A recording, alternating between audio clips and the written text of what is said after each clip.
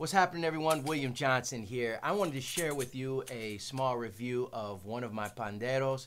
This is an instrument that I've fallen in love with. It is made by luthier, cavaquinho luthier and pandeiro luthier Gabriel Troncoso from Argentina, and he has a company called PandeirAR. It is an incredible company. He makes some beautiful instruments, and I've been wanting to do this video and review for quite some time now. So this pandeiro is a very light one, and I have a larger pandeiro that I also play.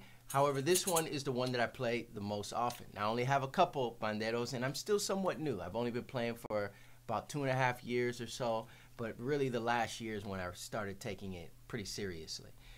Anyhow, this pandeiro is around 10 ounces or 280 grams, something like that, around that. I could be slightly off, but it's a 9-inch with actual skin, so it's not a synthetic head, and it's just a gorgeous drum. It has beautiful marupa wood and guitar binding. This beautiful design is guitar binding around the frame, as well as brass platinellas. They're very nice and dry, but they still have some unique characteristics to them. Along with, I love this brass, the lugs, the fittings around, the tuning lugs around the drum as well. And now Gabriel also uses, he's currently using a flat aluminum ring. However, this one has a round brass ring as well. And I believe it's brass because it does have pretty much the same color. I thought maybe it was aluminum, but when you look at it and it's like, okay, I'm pretty sure it has brass as well. Now, if you want to have a model just like this one, which is, I mean, it's got really nice low, sound to it, the bass, and as well as the slaps are crispy on this drum. So I love it.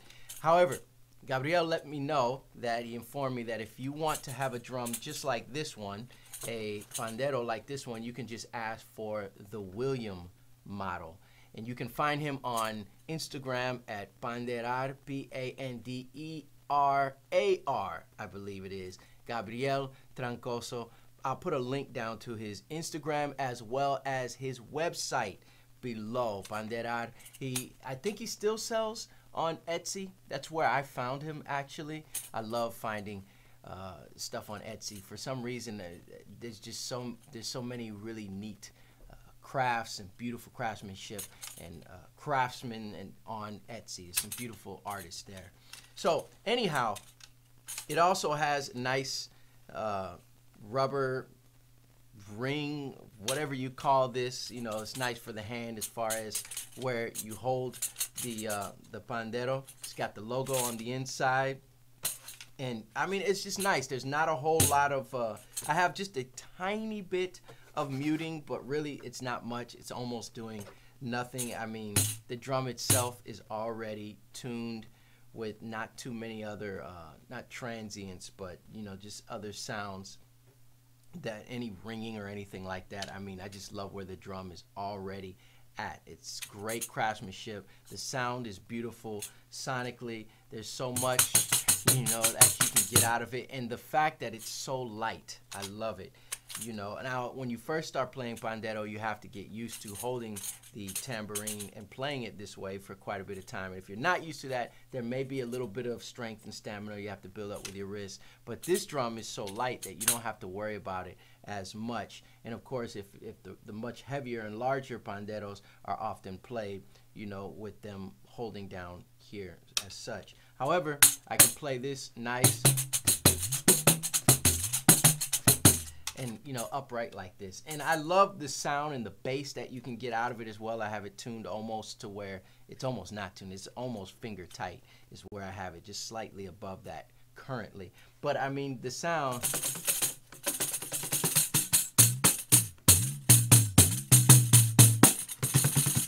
you can almost play it like a rick or a kanjira, right? Of course, it's not a kanjira, but the sound is, there's sounds that you can get that are reminiscent of it. One of the things I love about this drum is that even though it's 9 inches, it's a smaller pandeiro, is the dynamic range of sounds, the sonic possibilities, right? You can get a lot of bass out of the drum. Obviously, I have it mic'd so you can hear a little bit more. You may want to get a clip-on mic, you know, to have it through your PA system. But even if it's not mic'd,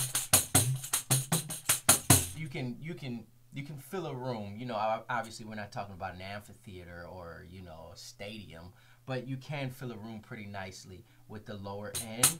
But it's very snappy. Nice staccato sounds with the placinellas, and I mean, man, this is a great drum.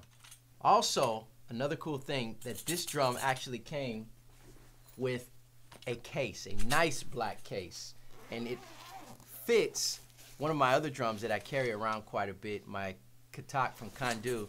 So this case is beautiful, not just for this Pandeiro, which is padded case that came with the Pandeiro, but it's just slightly larger, and I love that because I can fit some other stuff in there. I can fit, you know, a book if I'm on the, you know, road, and my wrench, it has an actual pouch up front, and a tuning wrench, and whatever else that I'm going to carry.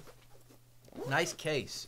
It's got a strap, 2 straps, a handle actually, one strap, a handle and a strap. So, you know, great.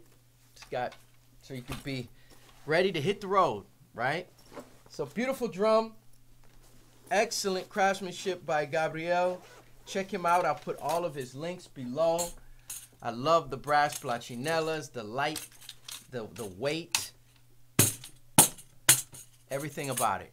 Beautiful craftsmanship. Thank you, Gabriel. Check out PandeirAR, and I'll put all the links below, and you can hit him up on Instagram or via his website. Thank you all for watching. God bless you. May the Lord make his face to shine upon you, and I'll see you soon.